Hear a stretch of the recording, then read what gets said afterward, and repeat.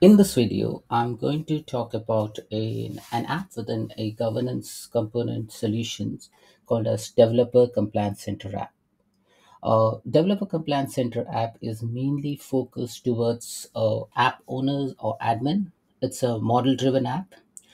It's basically an app which allows your organization to identify those apps which are non-compliant with regards to some parameters.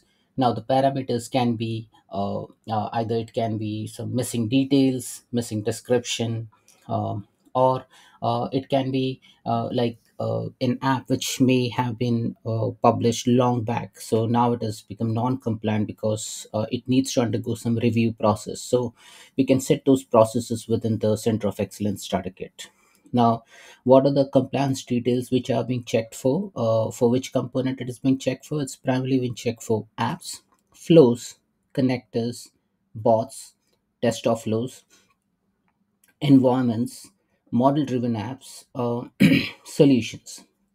Now, the compliance which is being checked for are missing details, like if the app lacks some details, like what is the business justification for the app, and what are the data, what is the security that app should have. So, if those informations are missing, then that will be flagged as non-compliant.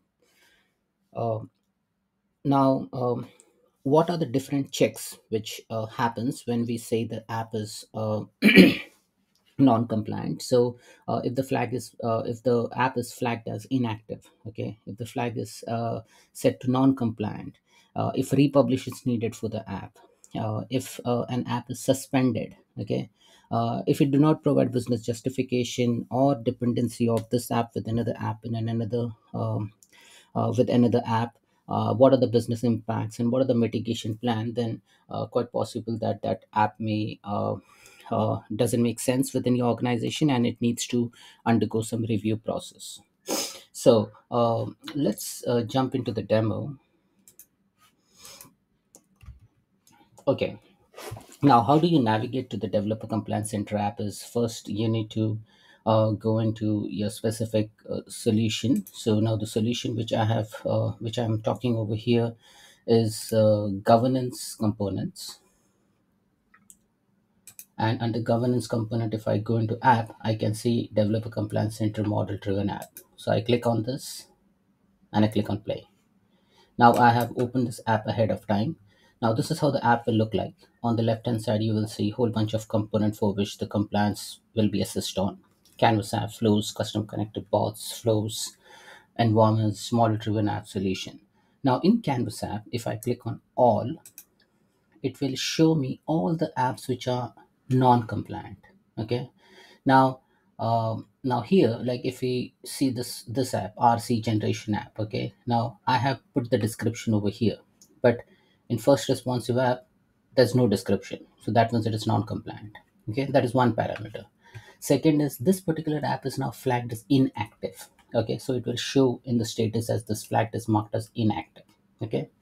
Now, missing details, flagged as inactive, non-compliant, republish needed. So it will be categorize this app based on some parameter. So if I click on missing details, I should see some app which is lacking some details. Okay, if I click here flagged as inactive, then I should see some app which has which is marked as inactive.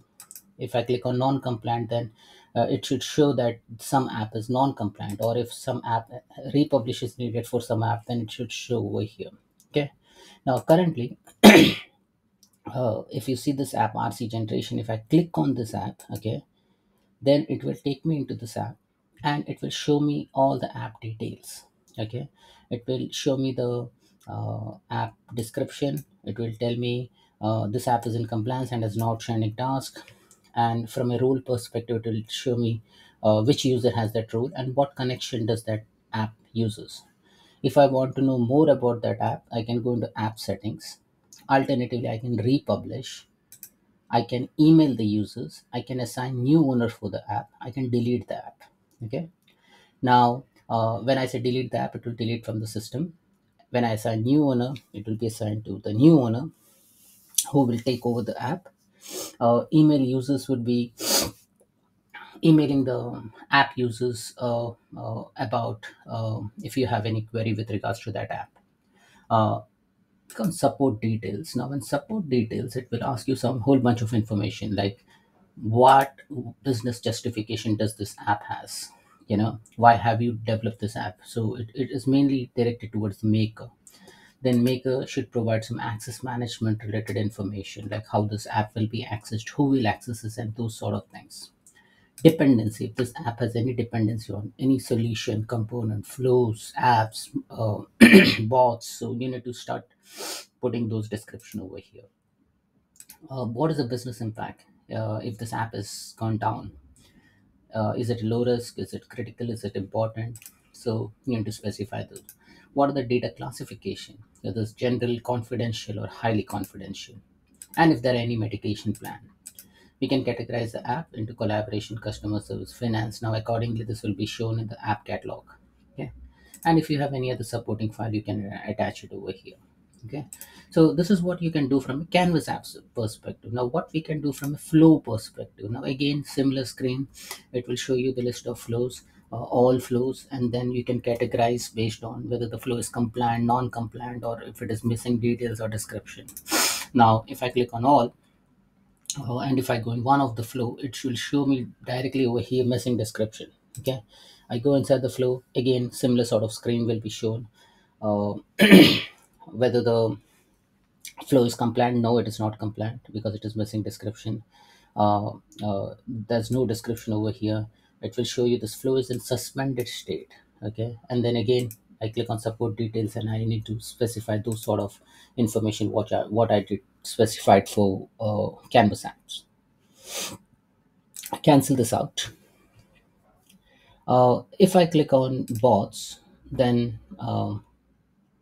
it will show me again the list of bots. So I have this list of bots over here. I click on it, and then I can see again missing description. What is the state of the bots? What environment it is created on? And again support details. Very similar to flows and Canvas apps. Okay. I'll just cancel this out. Let me go into the environment. And within environment, again the same things. It will list down the list of environments within my organization.